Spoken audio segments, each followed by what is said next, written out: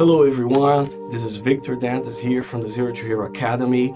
Over the years we have helped multiple professionals either getting into the Power Platform market or some of the seasoned professionals within the industry up their game within the low-code technologies. And we are here to announce that we have a special program coming up between March 19th and May 30th. This is the Power Pages and AI Zero to Hero Mentorship Program.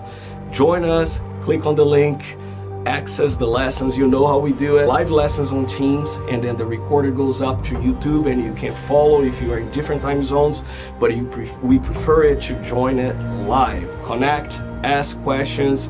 So go ahead, invite your colleagues, your dad, your mom, your grandpa. Let's everybody join the fun, all right? We'll see you there. Take care.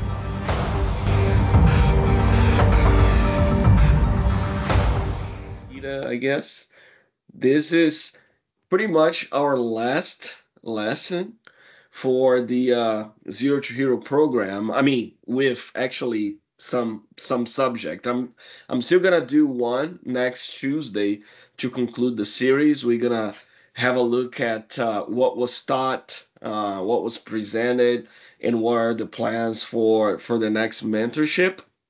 But essentially, we have saved the best for last. I mean, Nikita and we met, I think it was beginning of April in Florida.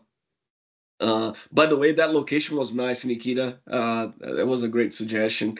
Anyhow, and he kindly offered his time to present in this mentorship.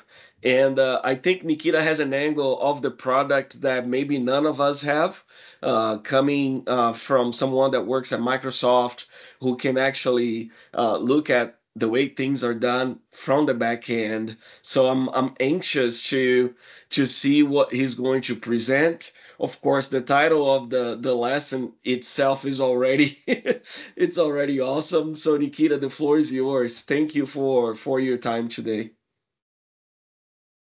Hey, thank you. So, likewise, Victor, it was great to see you and catch up in person, and it's been really good to see all the excitement and Zero to Hero program go on. So, one of the things that I want to do today is just kind of have a conversation. In fact, I'll tell you something that maybe sounds scary. I didn't have a deck 15 minutes ago. I just had a list of items I wanted to talk about, and some of it will have demos, and some of it I'll actually have a presentation for. Because I just wanted to kind of toss out a couple top of mind things that I have. So give me just a second.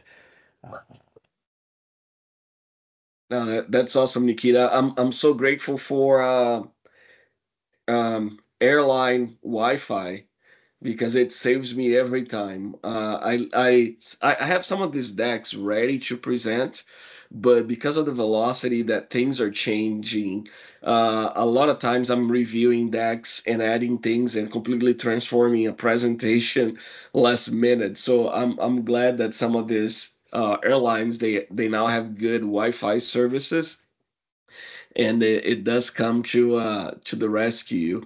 It has for the last few conferences I presented, so I understand. But we have a saying in Brazil that whomever knows the topic is able to present live without any particular lead time. So yeah, you know your stuff. I'm sure this session is going to be amazing.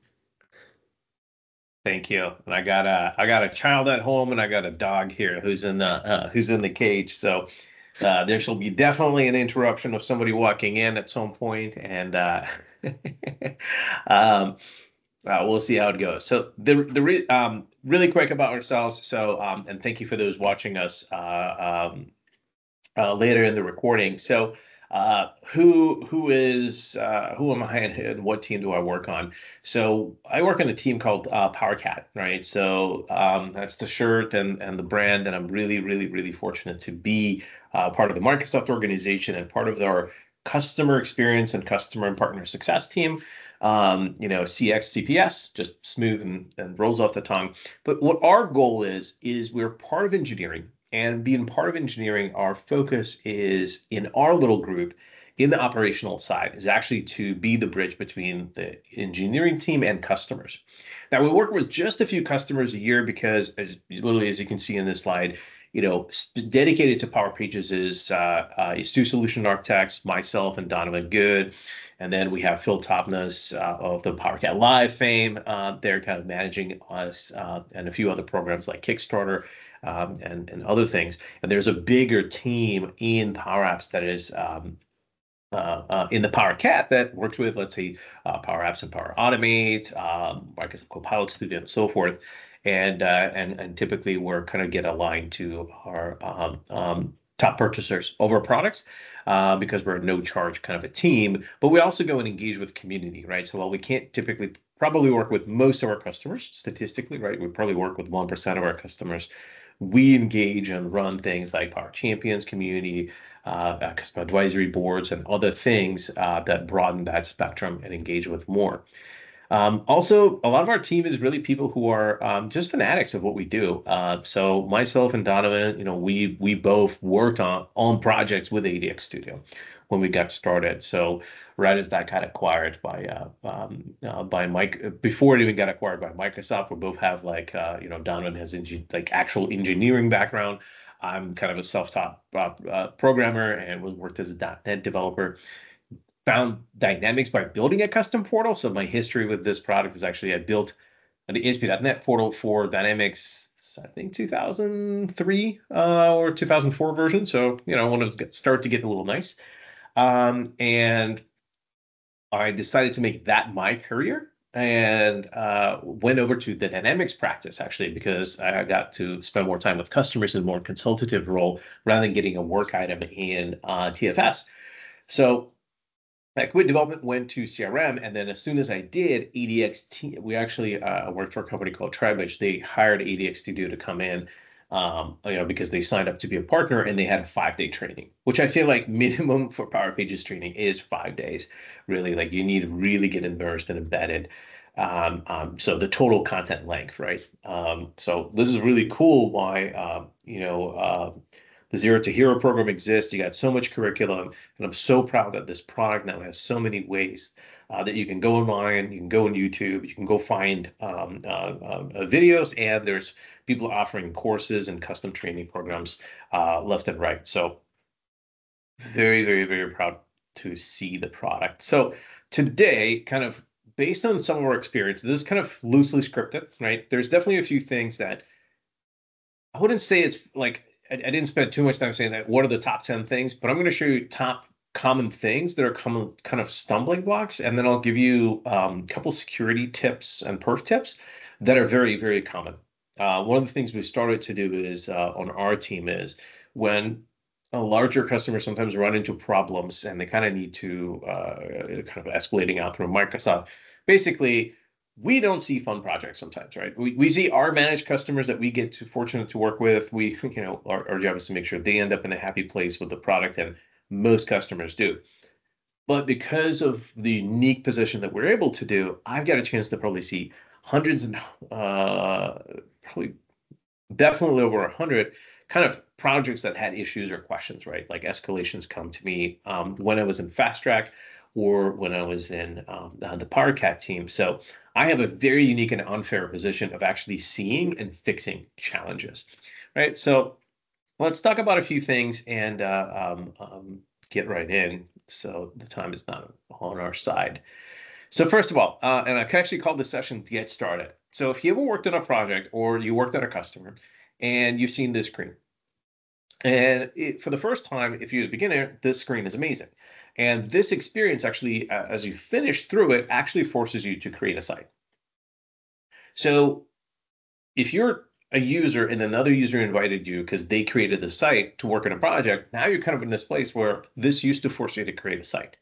Now it no longer does.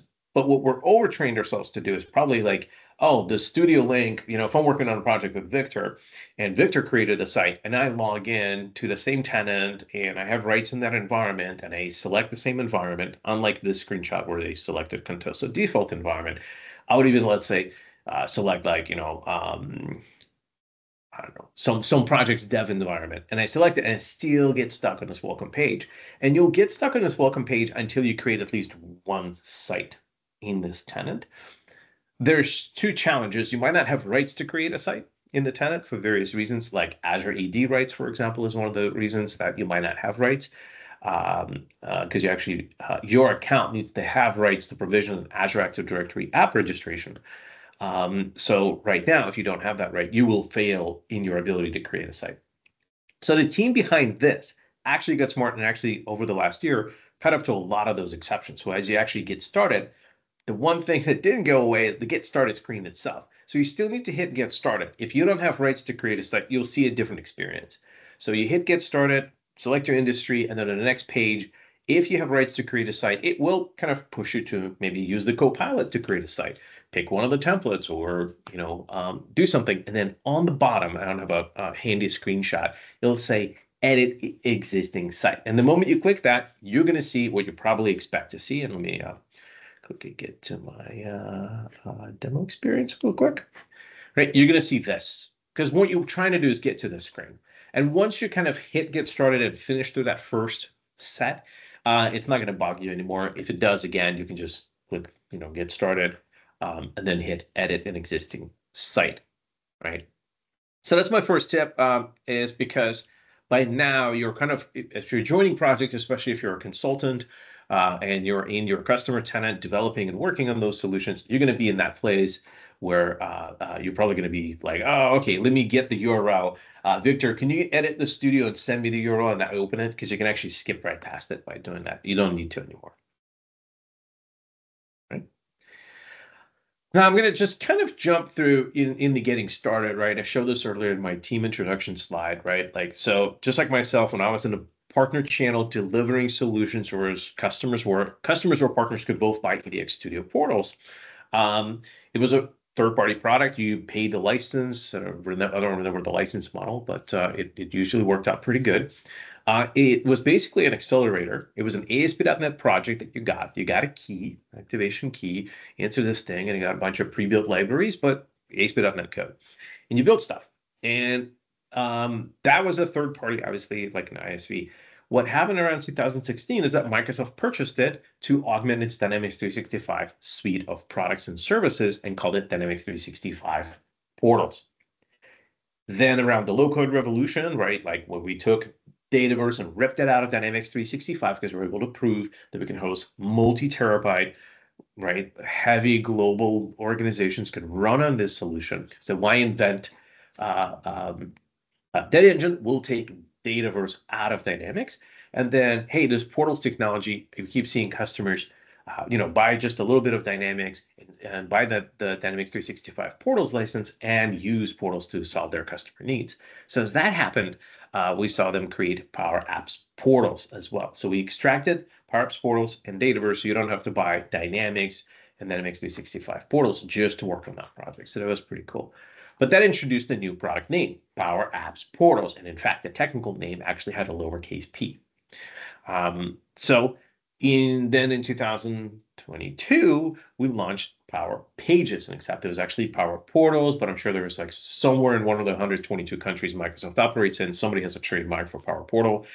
So we could not call Power Pages Power Portal. But not so bad. I think I've grown to love and like it. And why did I spend all this time on it? Well, because frankly, the technology and the expertise, and if you were blindly somehow were like sent back in time, set through the ADX Studio course, and were flashed back forward, beyond few things like obviously all the Copilot experiences that are now Web API and the beautiful editor called the Power Pages Studio, you would still have a really good, healthy foundation of what to build.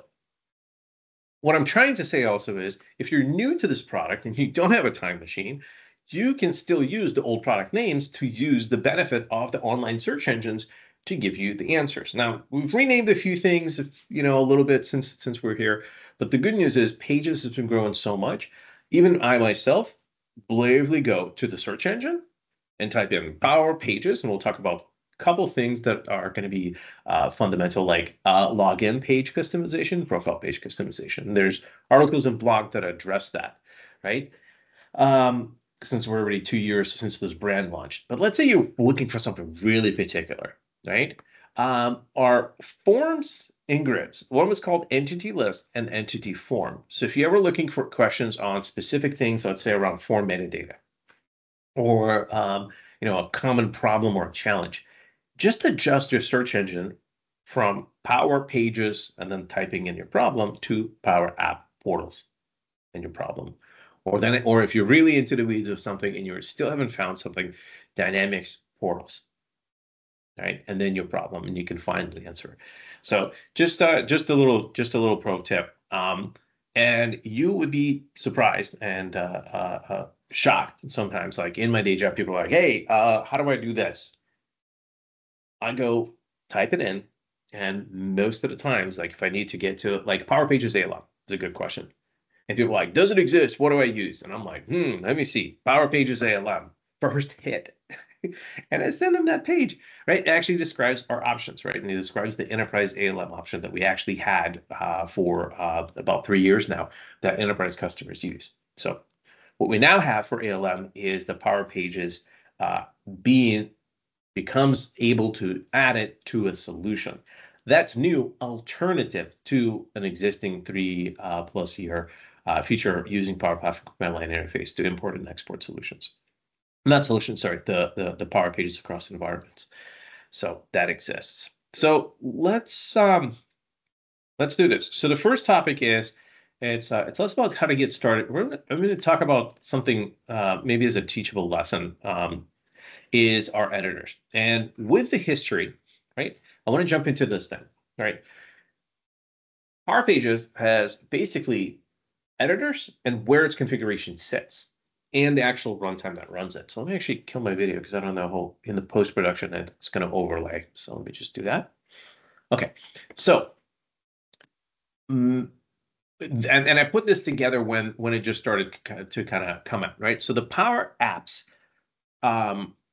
portal, Dynamics 365 portal. When Dynamics 365 portal came out, this portal management app was really the only way to manage it. In fact, in EDX Studios, this was the only thing that you could do, is you have this model-driven application to edit your solution. So here's what it looked like, right? It's this thing, right? And we had this thing for a while. So if you needed to go change page content, right, on your website, right? If you go through pages, look and feel changed and evolved over the years. This has, more to do with the model-driven app infrastructure. See, there's like new look enabled, but editing content and working with code or doing all of the settings and tweaks lives here. And it lives here, and you can edit, and this is where the content lives. It doesn't live in this app. It lives in rows and tables in Dataverse. Now, enhanced data model kind of kicks it up a notch. There used to be like 12 or so Dataverse tables, which is actually partially why it almost took an hour to install. It's because it takes a lot of relationships and tables it's installing in Dataverse as a solution before it even gets deployed. Enhanced data model said, hey, let's take these 12 tables and make them 3. Site component, and I think site language, right? So now 12 tables got smashed into one site component. We built virtual tables around it, but in essence, the same thing. In fact, portal management and there's pages management tool, same thing. On the left side, you navigate, you can get to everything. But what's a model-driven app? Model-driven app is the form and view representation on top of a Dataverse table, which means the actual source of truth for the configuration of the site lives in the table. So I have a point here I'm going to get to. So you can edit the code sitting in Dataverse using Portal Management app. This is kind of the classic, the original. Then Power Apps Portals came by. They had a studio. You can't get to it anymore. There's like no geography you can log into this thing anymore.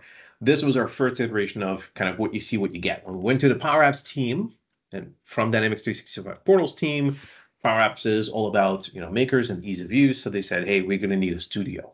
Fantastic. So a richer editor that came by. When Power Pages was being rebuilt, they built a new studio, way better from scratch. It was multi-language ready, so we could be in all the languages that it's available. They're talking about the maker experience, right? And using more modern tools, things like that. They've rebuilt that. They've also built a bunch of new solution templates, even though they're not editors, they're actually templates. So they built like basic template, they did like program registration, but these are just new look and feel. But the look and feel is in the actual templates. The code is stored in the same tables for 8 years, right? Until we went to the new enhanced data model. But same thing, it's still laid out exactly the same way. So you also have this awesome new online editor called Visual Studio Code.dev. Right? That's the online IDE, which is really awesome. That's literally, there's like some magic voodoo happening here. What it's able to do is it's able to take your code, right? It actually technically sits here, right? So if we go to, let's go to my web templates.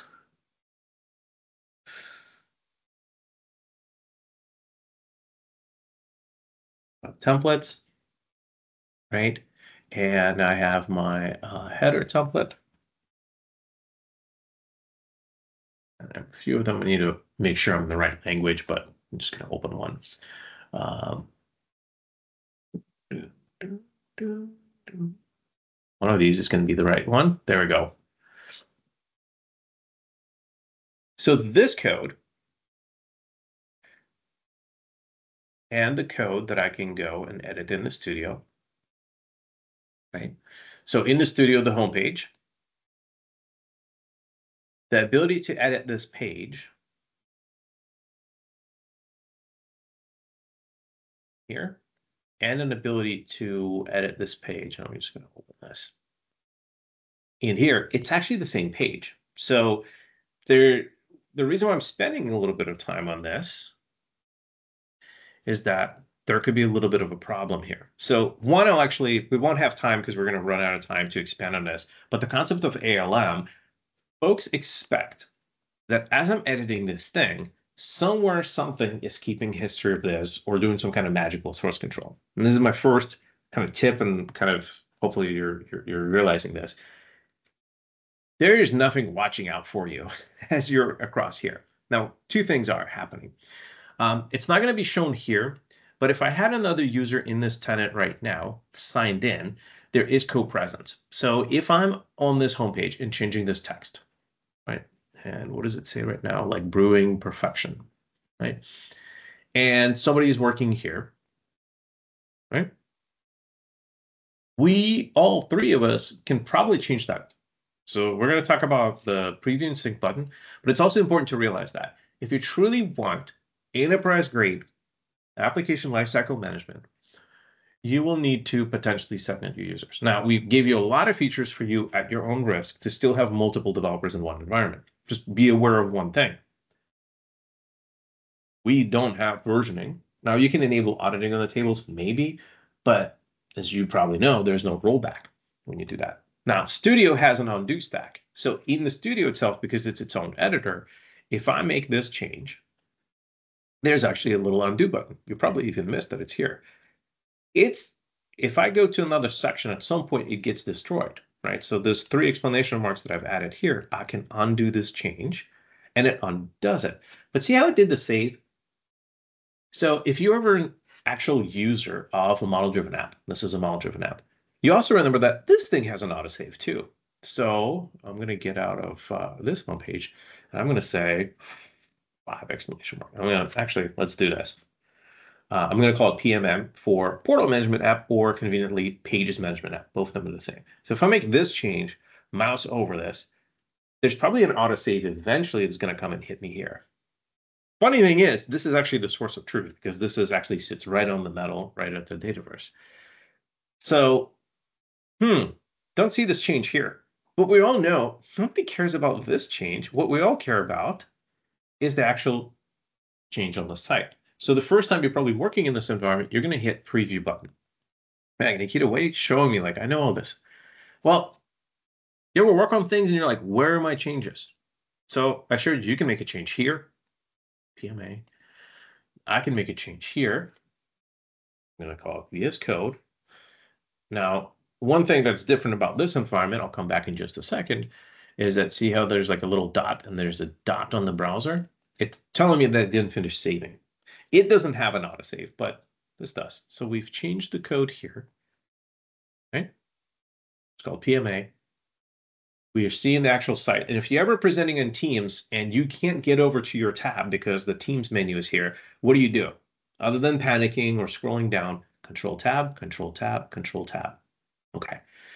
So we've made that change, but it hasn't reflected. It actually took a little bit. You've noticed that as I was talking kind of a little bit at the same time, you noticed that that change came in here. Why did that change take so long? And why isn't this change still in the studio? Well, the studio is its own editor and it's not reading it real time. In fact, I haven't moved on from this page. So if I go back here, come back here again, I still don't see the change. This is the time where actually hitting sync makes sense. And the sync, what it actually does, it reads the configuration from Dataverse, its source of truth, and shows me that on the screen. So now let's see if the, okay, good. We see the change from PMA. So again, I can go here and actually say, no, studio, right? And click out of it and see there's like no save button. It's saving it by itself. But what if I go back here and say VS Code is the best? And I hit Control S. Now, the only thing here that's actually pretty nice is you get a little bit of, hey, there's a problem. Because as it tried to save, because this is an actual IDE, it's saying, hey, since you changed the code and tried saving it now, I have a very different version of this file now in it. Now, the really cool thing about VS Code is that it lays out things like a file system. So it's got a little bit of magic to translate this, but it's actually able to do the difference. So it's probably not a good demo. See, it sees the difference, right? Studio and VS Code. And I have to pick which one is best. But this is actually just a local file override. There's no ALM version control. Like when I hit this, and say, this is what I want. Like, there's no history or something saved. There's no like Nikita chose this override. It's just what it is now. VS Code is the best. So if I go here, I refresh, portal management app, I scroll down, it says VS Code is the best. Talk about why that's probably not refreshed yet. Sometimes it is, sometimes it's not. I see sometimes that it took a little bit to refresh, but I'll show you. This is still not, right? I might be browsing around, I'm going around here. So let me wrap up this this long soapbox. What I really want you to do is just be aware. When you have the studio open, the reason to use sync is if you made changes elsewhere. Right? So the benefit of that is previewing it here. But we also know that the real place to look is the actual site. Right?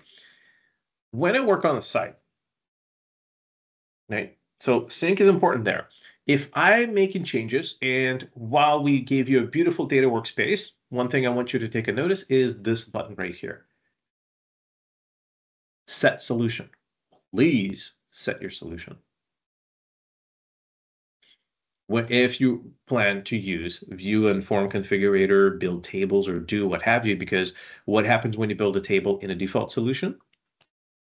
What's your prefix? Not the one you expected, right? So if you didn't set the solution, just set it on default, you do a new table, your table prefix is yuck. Why is that important? Go to your search engine and type in Dataverse Solutions and start learning. Okay, so if you needed to set up a relationship in security, one thing I urge you to do, we'll talk about this again in security, is learn the Power Pages security model. It's critical you do. But as you're working on creating tables and relationship between tables and you're setting up this, many times, frankly, I use Studio a lot also for table permission design. If I created that relationship in Make That Power Apps, right, because I'm using maybe the solution experience there, and I've made relationships between tables, added a new column, new table, this is another good reason to hit sync. That way I can see the latest column or relationship. So what's the difference between sync and preview, Nikita? Well, very important difference. Sync refreshes the studio. Despite of whatever this text on the bottom says, the only thing it refreshes is the studio, right? So when I make a change, let's get rid of VS Code is the best and just say brief brood We'll just say best perfection. And we hit Control S. If I go here and hit refresh really quick, it will not always refresh the configuration cache for my site. We're about to get into cache discussion. So there's two things that are being cached on the board: your configuration and the data. Your developer inner loop, as you make changes and work on code, right, should be, I made a change, let's say in Visual Studio Code, I hit preview. There's this animation happening when you hit preview. See that little circle? Dude, I'll keep doing it. What's happening when you hit preview is that we're calling the web app that's running the site and telling it to clear its configuration cache. It's very important you know this. Okay, so go back to here. So just to refresh again, the runtime, the actual site that's running is reading its configuration about what to show, right? Like, and what to render from Dataverse, but it can't do it every single page load because it takes a little bit. In fact, actually, this is why in development, back to this in just a second, as you're developing the site and you're showing this project to somebody, you might have a poor experience. Don't show your project from the development experience, especially when the team is still working on the site. One, it's just bad idea. Two, because as you do so, if you make changes in Dataverse, you're publishing, right? You ever hit publish and try to browse model-driven app at the same time or dynamics, right? Publish is the schema compile on Dataverse. That takes a long time, right? Same thing here. If I'm making changes, note that yeah, let me just do it now, right? I made a change. I saved. I'm gonna hit preview. Go to this page. This first page reload is going to take me a really long time compared to one once it's already been kind of rendered. So it's a lot faster. So don't do demos out of dev environment or tell your team to get out of the dev environment when you do demos. So hit the preview button no matter where you're making your changes, right? Sometimes even if I'm working on a form and I'm making changes on the form and I'm in like make that Power App and I'm in the form editor changing which fields there or the view and I'm hitting save and publish, then I go to the studio, hit preview, go back here and I'm signed in and you'll see the change immediately. You don't need to hit preview the desktop part. This just opens you another tab to just that page.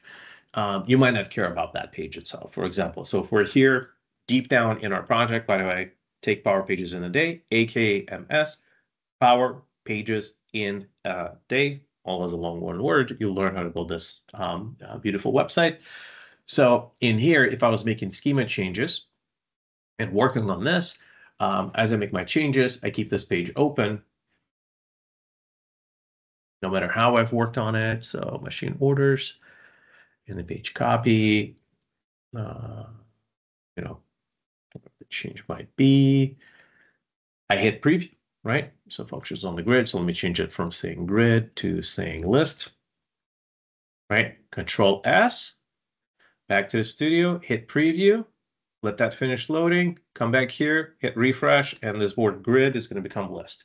Takes a little bit to load. That's how I almost know for sure that I'm getting a fresh copy. Done. Seen. Okay. Now, to preach on the ALM story, once I finished making the changes that I need to make, then I should probably use GitHub or ADO, Azure DevOps Online, to then pull from this environment. I would check in my changes against source control, and then your actual pipeline that you've built, not Power Platform pipeline, the ADO pipeline that you've built with merging and branching and whatever else you've set up there should take on, and you should watch the what you've done in a dev integration environment. You now checked in your actual code towards a work item and do that. And it becomes a little harder to do all of that because you'll have to then remove all these other changes. So if Nikita was working on machine orders and you're working on a home page, I don't want to take your changes yet with my change set of fixing a bug on machine orders. That, my friends, is ALM and DevOps. Has nothing to do with Power Pages. It has to do with if those concepts are new, you to spend some time skilling up on, frankly, source control and DevOps and CI/CD, and to what tools are available for that as Power Pages ALM. You type that in, and it's the first hit, and you take a read on this, right? We have build tools for ADO and GitHub Actions. Could you use pipelines to move the whole site from one place to another? Sure. Typically, if you're the only dev on that site, or you're really good, really careful coordinating that work. But many times people are like, hey, Power Pages doesn't have enterprise grade ALM. It does. It's just not all inside of Power Pages. You're going to need to take this, AxiaLi, GitHub or ADO, build your own pipeline, and be source control first.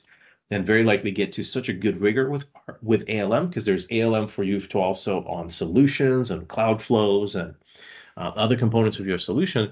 You should be able to spin up a dev instance when you begin working on a task.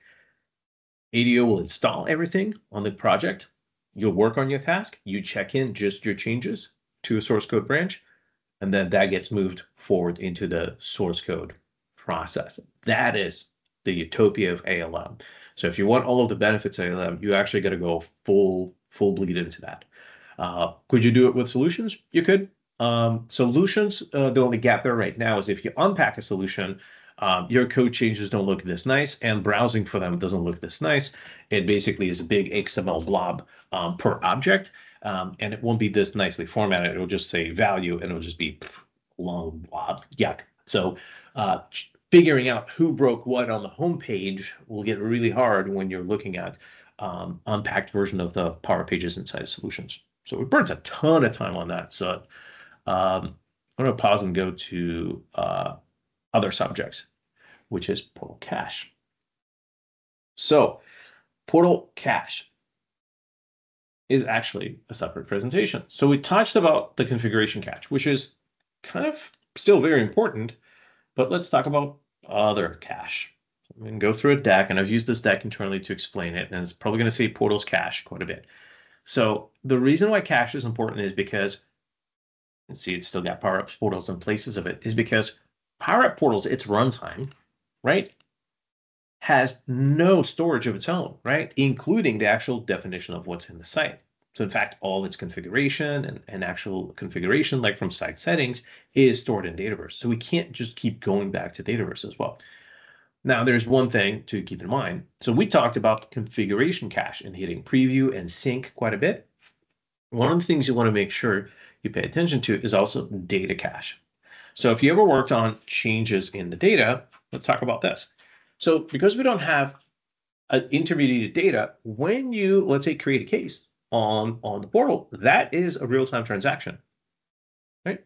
Now we do store it. So let's take a look at the scenario of what we have is basically a repeat read cache. So let's say you created a case and then you go back to a list of cases, your case is there. Or you navigate to a site and you ask for a list of cases. You logged in, you went there. We're going to go to our data engine and take your query with all of your web roles and table permissions and then run it by Dataverse. And then as we come back, we're going to store, and I'll tell you what we store, that, and then we show it. If the user hits the F5, the browser refresh button, right, we store the cache for that user for a period of time until that cache is expired. And then the next time the user refreshes the list of cases, you'd see that we don't have that data in the store, and then we pull you the new one. So the timeline for when this is happening, right? I mean, typically you're going to notice this from 5 to 7 minutes. And this is where on the project, if you kind of beat your chest and said, I know what I'm doing, but you're in the demo, you should definitely be aware that Portals caches that. But it caches it on the repeat. So if you haven't yet went to the page that asks for it, we don't log in and like pre-cache all the data. That would be very expensive and a lot for us to keep in memory. The cache is, by the way, in memory. We don't store it to disk. So when the user logs in, if you're building something, until the user gets to the page or your code that reads that data, we don't store that query, right? But when we do, you kind of poison your cache for a bit, right? It's staying there and it's cached. The exception to this is, hey, Nikita, this is kind of annoying, right? So if I create a case, I go to the list of cases and then go back and create another case, like, am I missing a case? No, you're not, because anytime you actually touch that table, not only you as a user, all of that cache is expired, and all of its children items as well, cache is expired. It actually expires cache for any other user on the site.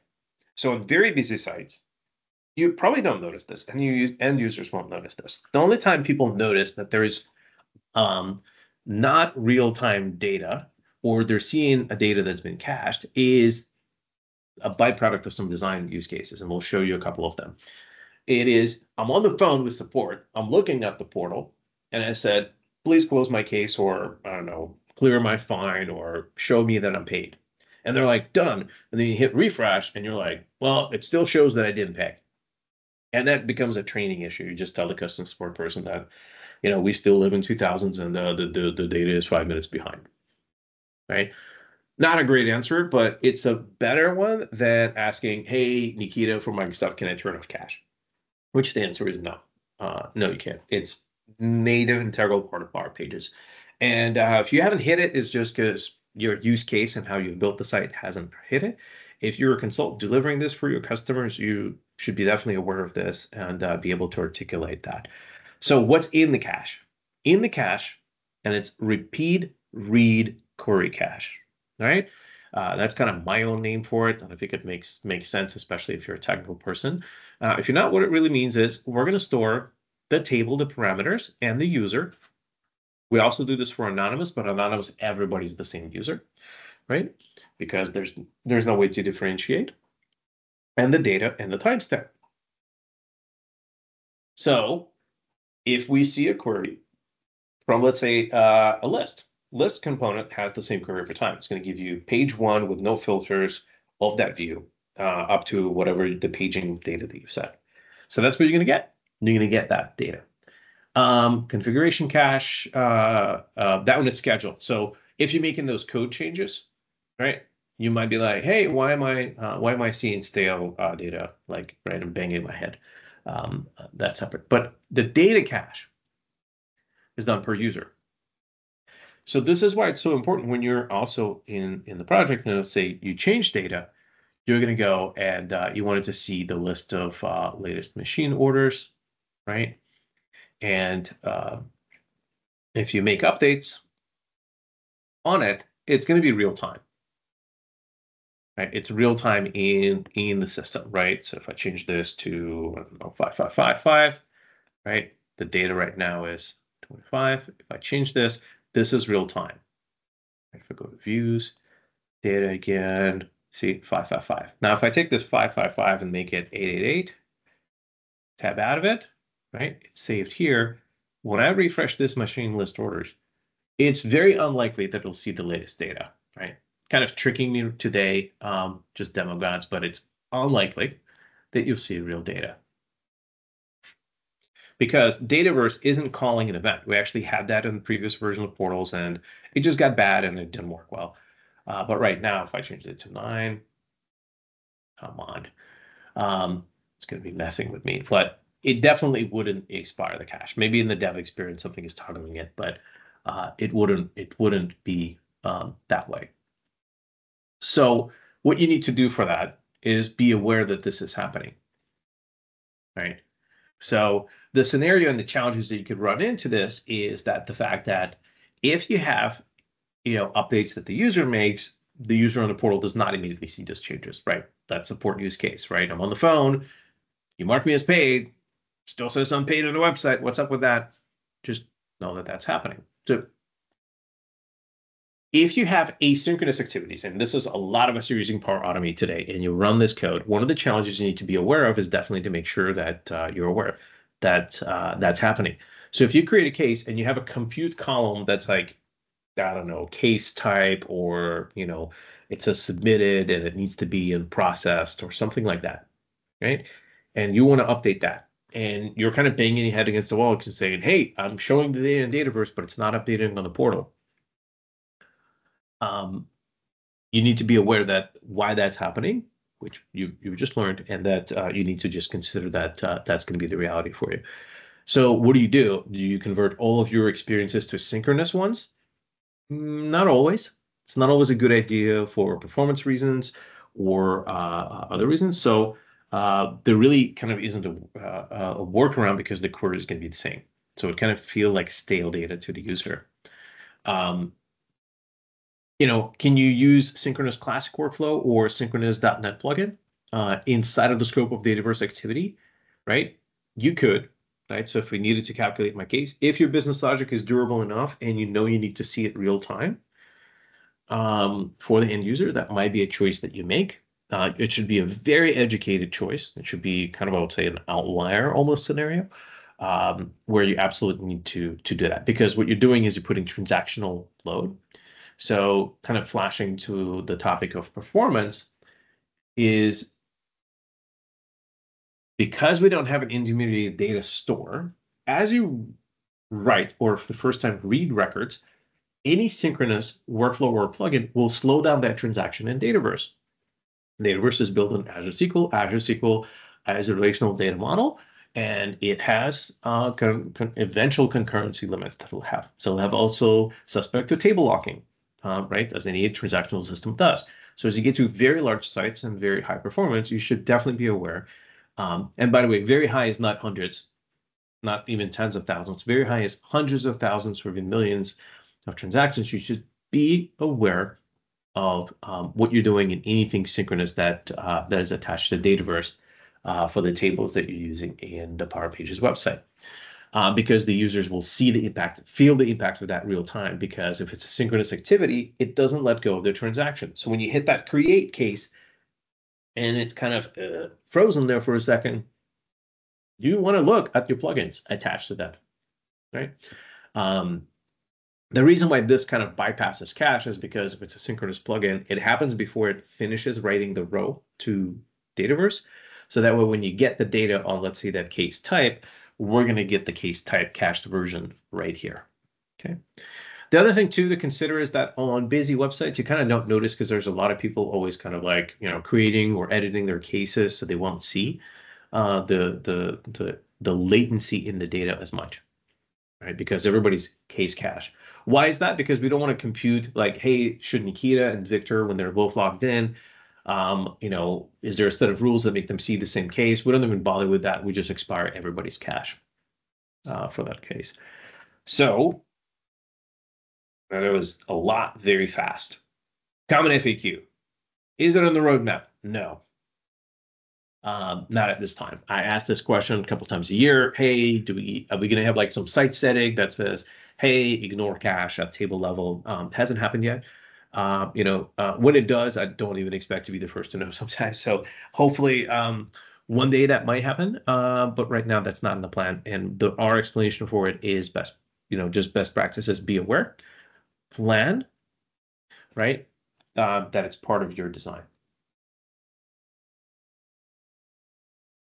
So again, right? So you can go back to the recording. We'll move on to a couple other things with security, but just be aware of this, right? That there is the data cache and the configuration cache that are in this system. Now, that data cache in security flowing into back to our presentation are actually all done at the Power Pages data layer.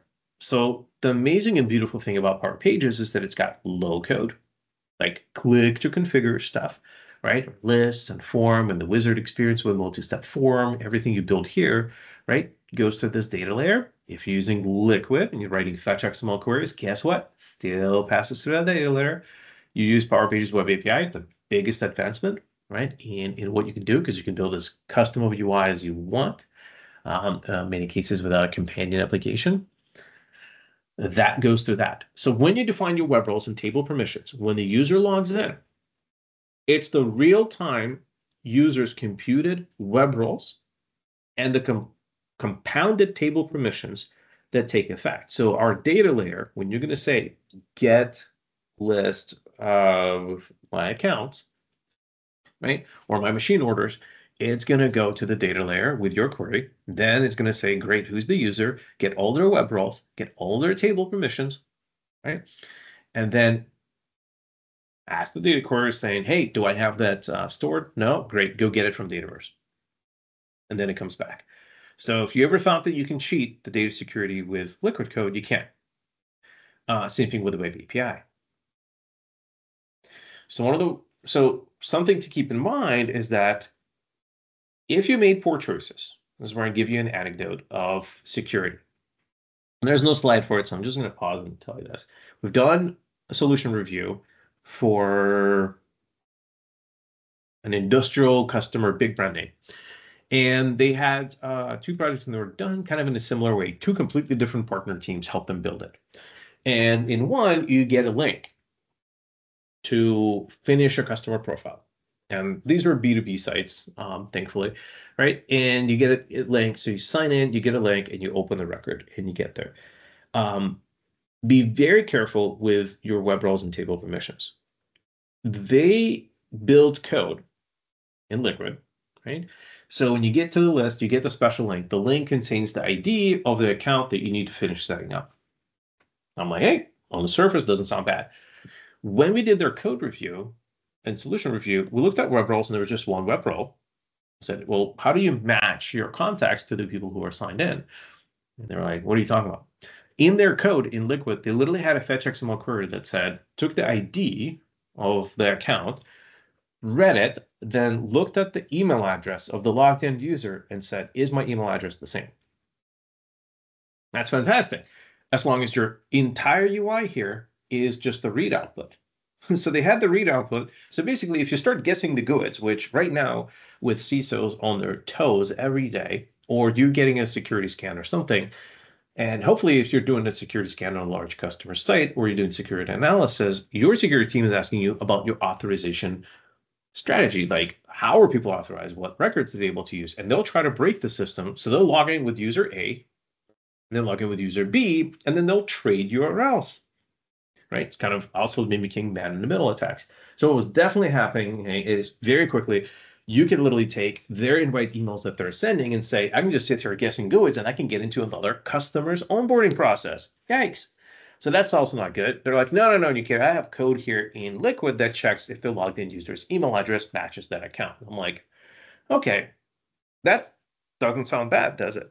Well, when you get to the edit screen, Liquid can't do an edit screen. So they said, no, I have code on the edit screen that says, checks that again. And because Liquid runs server side, I'll render the edits form, or I have an else block that tells them, hey, you're on the wrong account, or just tells them error. That's fine because you're doing that security check in server side code in Liquid. Perfectly fine. The challenge is if you had another form anywhere else that had a lookup to that account table, you would see all accounts suddenly. So at that point in the project, they'll probably have to go back and figure out what they were doing. But they had a web role that basically set global. So the first sniff test for any security review is if you go to web roles on the project and you have a bunch of global, you better be able to explain why you have the full table open to the user. Here's an even more dangerous one. On that same project, they had a bunch of custom UI, like their custom edit form. The custom edit form was using Web API. Absolutely fine. Nothing wrong with there. Their problem all along was that they didn't actually scope the context relationship to an account durably in the real way.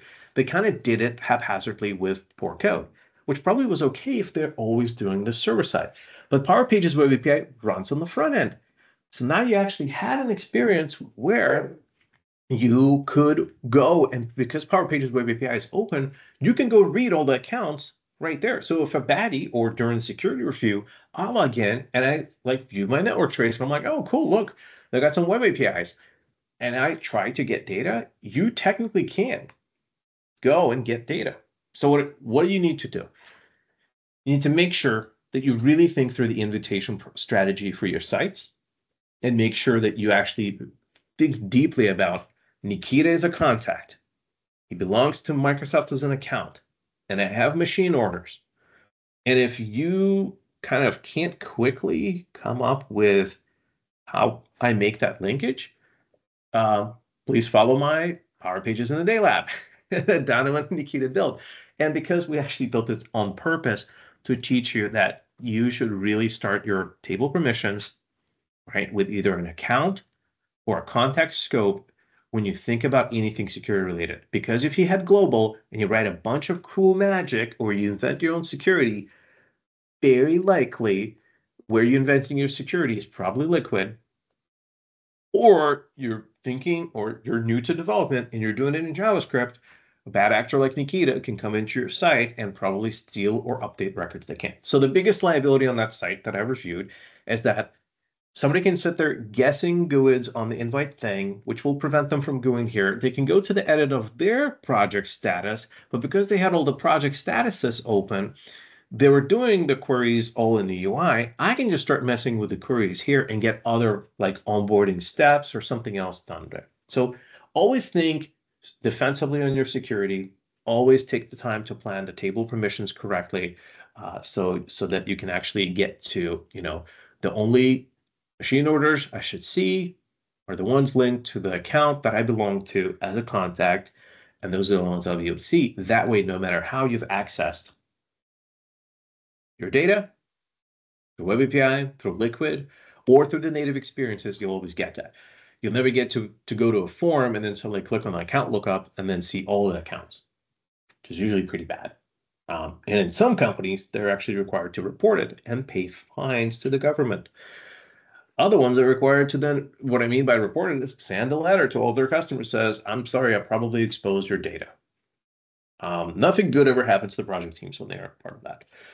So I'll leave you with that because I'm way behind on like reading chat. I'll hang out a little bit more after this to catch up on this. Performance. So I know cache is annoying. Repeat read cache is annoying to deal with, but you just need to understand that that's part of our architecture. If you're demoing a site or you're a developer and you're working on a site and it's slow, and by slow I mean like a good page is 3 to 5 seconds, right? Full total load time, right? Let's go to the network tab, clear the results, right? How long is this page? Homepage is not really a great one. In this use case, let's look at like machine orders. If it's slow for you in dev, it will not be faster in prod. We're not in early cloud days where you're sitting on some kind of like really bad infrastructure. Look at this, sub-second page performance at about 3 seconds here, about 4 seconds here for this page, right? This data is now cached, so it should be almost even faster, right? I'm not loading the list of data here. Look at this, half a second page load time. Now, getting to under 2 seconds total page load time will take some work in most projects. But the thing is, please, if it's slow now, find out what you did. Whether it's, maybe too convoluted of set of web roles and table permissions. If you're writing custom logic, what will hold this page from taking longer to load is liquid code in it. So some kind of a logic. I'll tell you one anecdote before we run out of time. We were reviewing a project and their load time for the homepage was like 5 to 10 seconds. And then sometimes it'd be like 20, 30. Unacceptable. New customer, they're going live with Power Pages. They're like, Nikita, the IT team is going to be the first customer. Everybody's going to laugh at this. What's wrong? We had to go look at their code. They built their own grid. Usually a red flag, but I'm like, okay, why did you build a grid? Complicated. I'm like, okay, that's okay. Let's look at what you're doing. In the grid, when they were loading the grid, they were checking the email address of the contact, right? A completely different project team, but maybe they went to the same coding school. Email address, which I'm like, people change their email addresses or, people's names change if they get here. They changed the email address of the person with another table where they had an email address for some reason again, then to link to the data. And that doesn't sound terrible if they did it all in one liquid query, right? To return the total records. No, they returned 10,000 records in the first query. And then during the for loop trying to draw the grid, they did this if statement trying to read and compare the email addresses on 10,000 rows. So of course that page took a long time. I'm actually surprised it was actually that performant. And all of that was happening in the initial page load time. So think about your liquid statements. Everything you write in liquid, from the home page down to the footer and everything in the middle, if you have includes, gets executed server time. And then the page leaves the server. Not hating on liquid, but you should start to use Web API. Because the grid here came by a little later. There's actually somewhere right here, not client telemetry. There should be where we're going and getting the grid data. We're here. Come on. Not client telemetry. Come on. Anyways, somewhere here, there's a web call that gets the data. So do it in an Ajax manner, right? So if you're writing custom UI, probably should start getting away from Liquid. Liquid still has its place because it's server side. So you could do soft security with it. Like, hey, because table permissions doesn't have a where clause, right? Sometimes you need to show a read-only form for a user when, let's say, the case is closed versus when case is not closed, right? You can show them the edit version of that form. Again, you doing that swap is an if statement in Liquid server side. But the more logic you do server side holds back the page execution. Everything else, try to use Web API. The other problem I see in Web API security-wise is when you go to site settings and I look at your Web API settings, I'll notice that you'll have a Web API set up, and then you're going to give it all columns. Again, you probably don't know what that means in development. This is the same reason, probably the same team did global. All right, so if you type in, if I have Web API here, there we go. If you have this, that's bad. You should specifically specify which fields, because remember, Web API is in the UI layer. You might have columns that you don't want the users to update. When you build forms, you gave the user the columns you wanted them to view, right? When you build them to view, you don't want a column that's like, customer class, right? Or rating, or whatever it is, right? To be a field. So as you selected views and forms using our native controls, you gave the fields. Now in the UI, you're like, Nikita, well, I've built them the fields. Good. Then finish up and provide the list of fields here. Same thing when you run fetch XML queries. Well, I'll turn to questions because we're at time, but don't throw away your development best practices, or if you're new to development, learn core coding best practices, which is, for a query, only get the records you need. Don't get the whole table and filter it after. So build a deeper, better query. Grab only the fields you need. By the way, image and file columns, don't get that field, get its URL, right? Get the fields you need, because not only the query becomes slower, also you might be getting columns you might not need. And if your table is enabled for Web API, it's important that you specify the columns you want. There is something important for Power Pages Web API, Power Pages Web API, column permissions. You could get specific. So take a look and look at that. This is designed for you to be able to provide a specific set of columns. And it's really good examples of what you're able to do. So you can get various permutations mimicking what your form and views allowed you to do, so you can make sure you don't overexpose data that didn't intend to. So I threw a kitchen sink at you today with a bunch of things. Let me actually see if maybe Victor can help me highlight some of the questions, and I got time to hang out a little bit. We probably could have used more time or less content. Yeah, we don't have a whole lot. I think you covered the one on ALM. I do have a question though, for you, if I may use that to pick up your Yeah. brain a little bit. I had trouble before, enhanced data model reading file content from from a notes from the notes table. It would not read the whole data if I did it as a fetch XML query. Okay, so I had to resort to the to Liquid's entities object to get the data from there. So and hearing you talk about performance here, especially in regards to fetching data, what would be the best approach in reading data? For example, you have to build a table experience. You don't want to use lists. You build your own table. Of course, you're going to limit your set of columns, or the display you would limit by the set of columns that you have to bring from the database. But then you go from there to another page. And usually the way we do it is we get the ID, and then we look for the data all over again on the next page, right? What is your advice? Should we be leaning towards using the entities object more than doing another fetch? Because I mean it's there in a cache, right?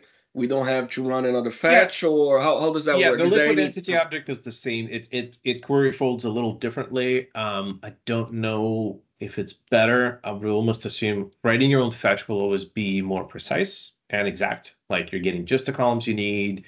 When we get to really high end things, like you want to almost go back to like your dynamics performance school, if there ever was one. There used to be some great articles on it, Mm-hmm. but like if you expect one row to come back and you're searching in a big table, don't do sort, set top, right? Do no lock hints. All those things apply when you're doing it from Power Pages when you get to that. In the web Nice. API for the retrieve, you could actually, there is a method to pass the fetch XML query to the web API instead of using the OData nomenclature. So if you needed to get it, um, how you store the pages configuration shouldn't change how your data security retrieval works. So I wouldn't Mm-hmm. confluence the two. So um, I have heard that there, a couple, and I've ran into them, a couple bugs in like in the portal management app with enhanced data model, right? So, I mean, you see something weird, please report it to support. Like, I've seen people show me like workarounds of things that they've done, and I'm like, how long has this been going on? They're like 7 months. I'm like, 7 months? We could have worked it. I could have fixed this 6 months ago. Please go report it to support. Support's job is to, other than just it is sometimes painful to work. Their job is to basically find where the problem is. Is the problem in your code? Are you the only customers having it? Can they reproduce it? Can you reproduce it? Because they need to tell the developers what to fix. And then they file a bug that goes to engineering. Or if it was an infrastructure hiccup, right? So two out of the three problem areas could be us. So the support's job is as quickly as possible. This is why they ask you to, record the HAR file, because they're trying to reproduce and replicate this themselves. So if you have a common thing that Mm-hmm. you can reproduce, and in fact you're going as far as building workarounds for, please go to support and say, hey, I'm expecting it to work in the fetch query. I'm not able to get it to deserialize properly or whatever it is, but it shouldn't be related to how the config is stored here. The bugs that I've Mm-hmm. seen with enhanced data model are like, hey, I'm in the pages management app and I'm like configuring some metadata and it didn't work. I think that one got fixed, right? Or something else is happening somewhere else. There was actually a hiccup in content, the Pages Studio saving the content, right? That there's a little bit of a bug there that got fixed. So there are some emergency patches like this being a studio, we can patch that real time, right? Okay. Patches that come in the runtime, those come monthly, right? So Mm-hmm. the version of your site, in fact, your dynamic site you've built 8 years ago, and my Power Pages site that I can start today will run on the exact same version by the exact same infrastructure and software. I So do I see. need to upgrade my Dynamics website? No. You have budget to rebuild your site? Yeah, have fun. But you don't need to upgrade anything, right? So that's kind of, let's say that maybe unclear. It's not like a dirty secret. It's just like people are like, do I need to migrate to Power Pages? No, your config is still here. You should probably migrate to Enhanced Data Model and migrate to Mm-hmm. Bootstrap. Bootstrap is class names in your site. That's going to take some touch up and testing. And the Enhanced Data Model, unless you made relationships to ADX tables, read more in our documentation, you'll be fine. But you should probably plan both of those migrations at the same time. Yep. While you do that, might as well revisit what you used to do with Liquid.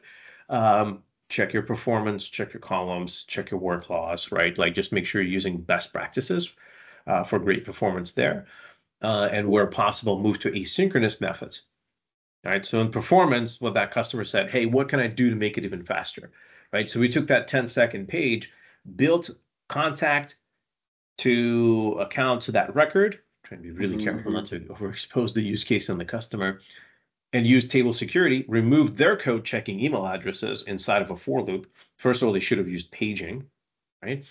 So if you write the query, a lot of it, I think, becomes not people, they don't intentionally want to build poor stuff, is that they don't test with realistic data. They don't ask like eventually what the table size is. A solution architect on the project should talk about archival eventually of that table. As things Mm-hmm. get longer and bigger, the operational data store will have to the queries take longer, right? So if you don't build like top, if you expect one row, like put that in. If you're building a grid of widgets, well, ask yourself, like, if you're building your own custom grid of it, like, what are the maximum rows? Like, am I getting how many? How will I page?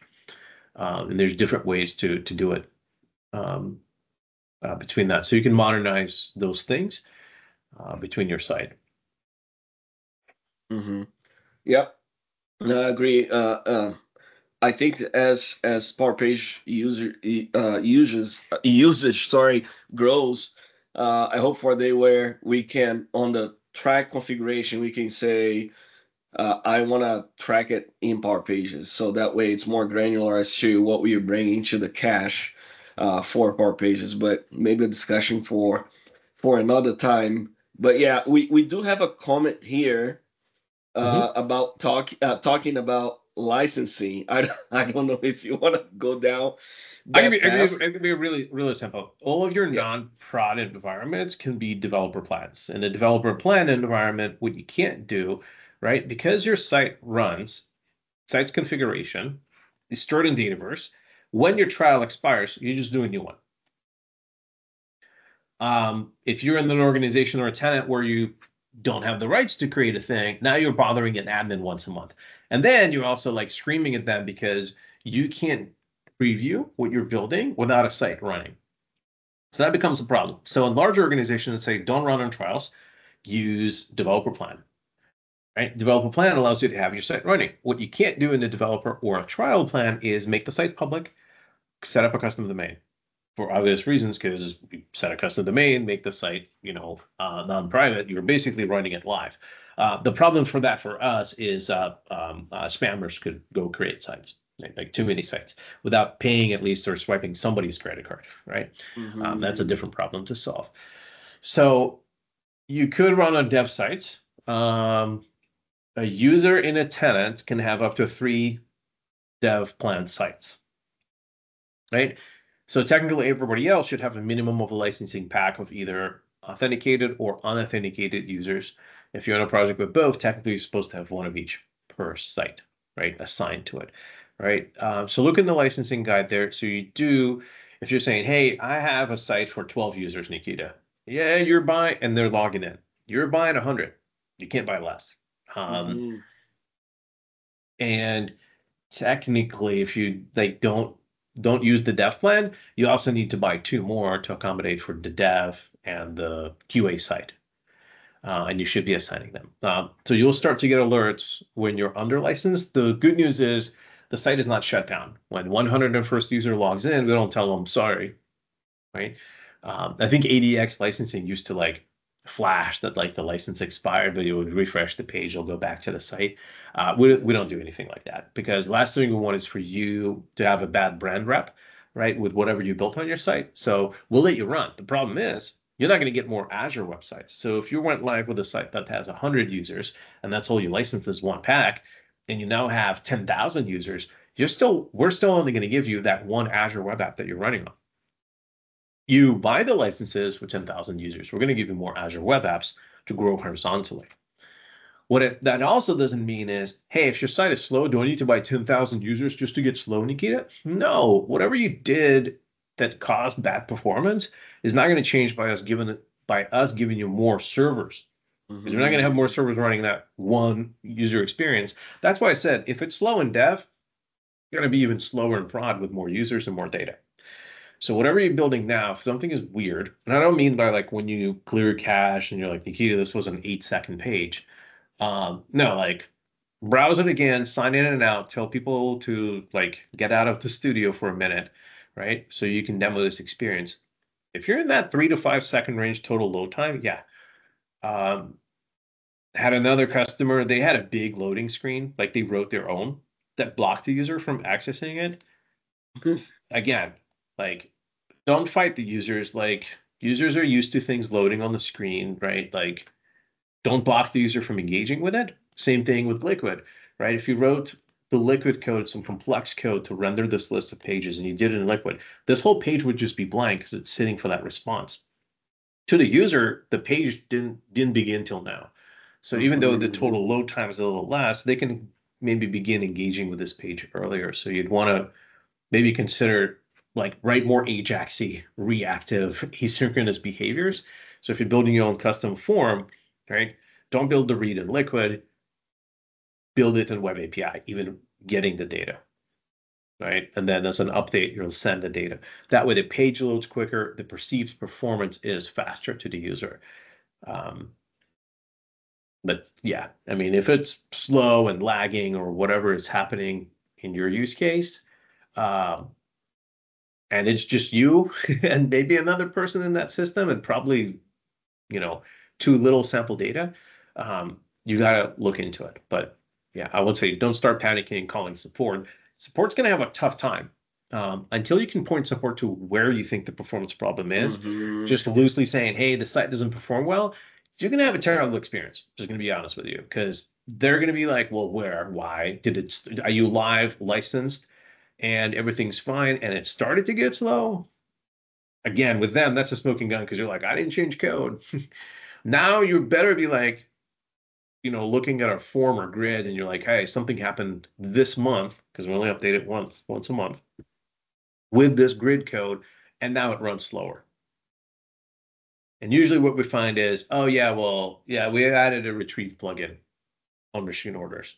Well, how long does it take? They'll have the telemetry and they'll tell you like, oh, there's 3 seconds being added by some code in the plugin that goes and does a seek in machine order line items and resums it every time live. Oh, that's a terrible idea. Don't do that. Do an asynchronous count and update that column or something like that, right? So they'll find it, be very specific with support with what performance you want to have, give them the background, and then also, I mean, if somebody's in the background right now, like if I'm on this edit form and somebody else is in this environment and like, resets cache or does publish all, like you're going to have a terrible experience. So you want to get specific and be able to reproduce what the problem is. Then support can be helpful. They're like, hey, on this page, they'll still ask you to like view source. They'll still ask you to go to the network trace and then do this like export har file because they want to see what's happening. And they'll see, oh, half a second page load time. That's not bad. But then whatever else is happening here is slow. So they'll ask you to, okay, they'll look into that retrieval, right? There we go. Finally found it, right? So here's the line that gives you the code that gets us the data to draw this. And it was an asynchronous call. They're going to say, okay, how long did this take? Oh, that's not that bad. 160 milliseconds, that's 0.1 second. That's why it's beautiful when it's refresh cache, right? There's a lot happening here, but that was pretty good, right? Yeah. Back here again. Yeah. I think Sunil has a question. Sunil, I see your hand up. Yeah. Hello. Hey, Nikita. Hi, Victor. Hey, how are you? Hey. This is Sunil Kumar this side, and I have one quick question coming back to the licensing. Okay, I'm sorted when a developer needs a specific set of licenses, maybe Power Apps Premium, Power Apps per app, to develop any of the website, basically so that they can have all the rights available to them. I'm sorted from the consumption point of view also, that whether it has to be an authenticated or anonymous, we are going to purchase those specific set of licenses or packages. Now, my confusion arises when an internal user who has Power Apps per app or Power Apps Premium has to use the site as well as a user. Does that so basically, would they be counted as an authenticated user also or not? So one thing to keep in mind for that use case that's very specific is they have to sign in. So here's what I see many times. You'll have an internal site. You're like, Nikita, this is an internal site. Forget about private, which is the right? Like internal site will never be private is dev mode. Just ignore the naming. Private means project team mode. By the way, when the site is private, it doesn't consume licensing. Right? So good for dev sites. For intranet sites, when intranet users are signed in, the key is signed in. So what you want to make sure you do on your authenticated only site, like see this intranet site, I'll show you my configuration for it. If you have an internal site and the homepage is unauthenticated, you will technically consume some usage of it because you might have a subdomain and something like that. So see how on this site, the homepage has a lock icon? That means it's protected. Like you have to sign in. By the way, rename and don't use administrator's web role. It's a legacy leftover. Doesn't do anything. Doesn't do anything unique anymore. Right? So just forget it's there. Won't get into history why it's here, but just don't even bother with it. Go and delete it. So take the homepage, make that. Go to setup. Go to security now. In security, go to identity providers. Turn off local sign-in. So it's just like this. And then set as default. And you'll get that little tiny checkbox right here. Now I made this site intranet. I locked the homepage, turned off local sign-in, set Azure Active Directory as the default. Now I have an intranet site. What that means is everybody who's authenticating through Azure AD on sign-in will check if they have a Power App Premium or a Dynamics license. If they do, the whole licensing thing is skipped. So in this particular case, no package will be consumed. Yes. In fact, when you go to download your, if you go to Power Platform Command, right, when you go to capacity and you'll pick an environment, you'll go to download reports and you'll generate a report for Power Pages authenticated users. That report will be missing those users. You're like, Nikita, how do I know usage? Usage is separate, right?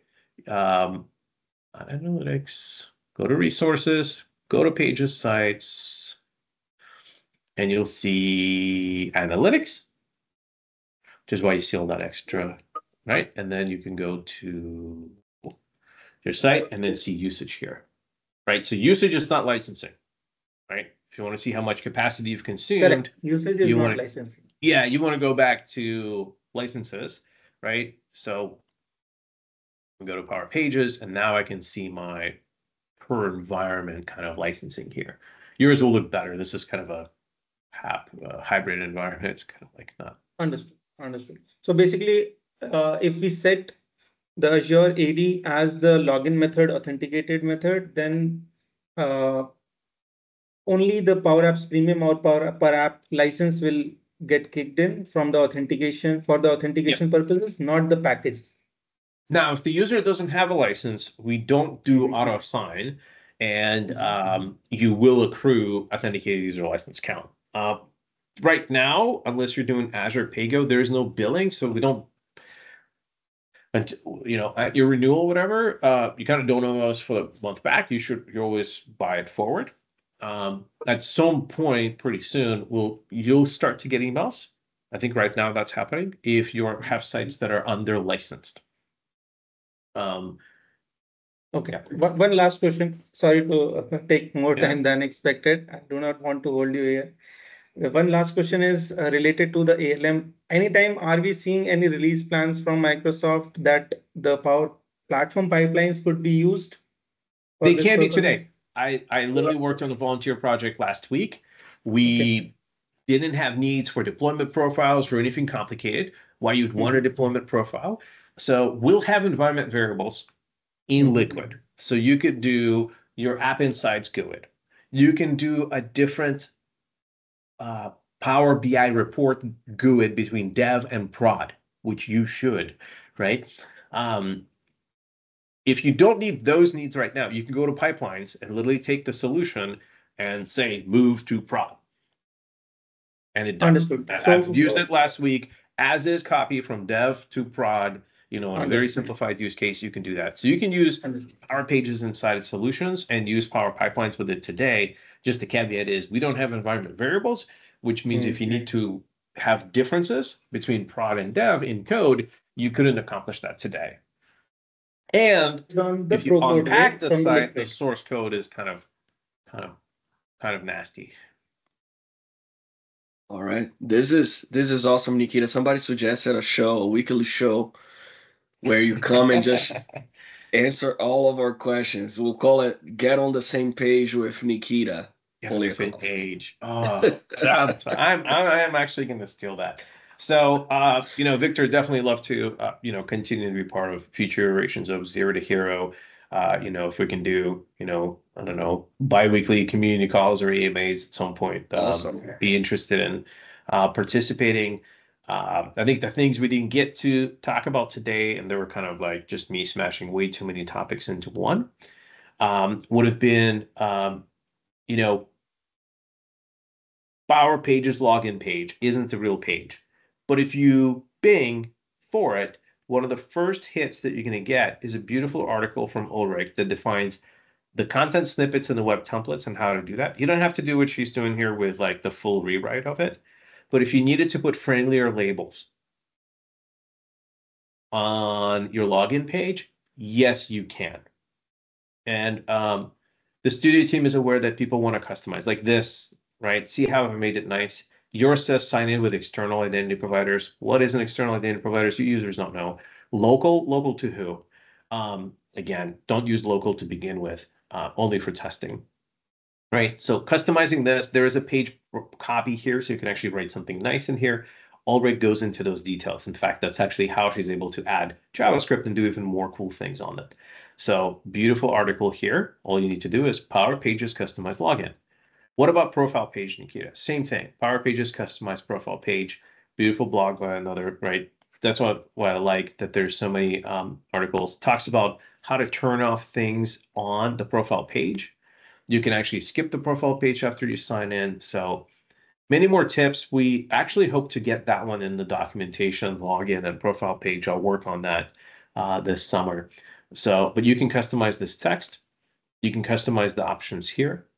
You don't even have to use this as the profile page because you don't. There's a site setting to turn this off.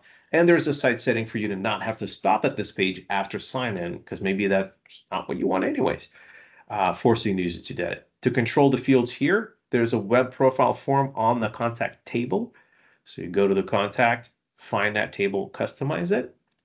Again, the blog article here define it. So just type in Power Pages, profile page customization. You'll be able to find some resources for that. So we hope that, see how the contact table is not part of it. If you go to the contact table, go to forms.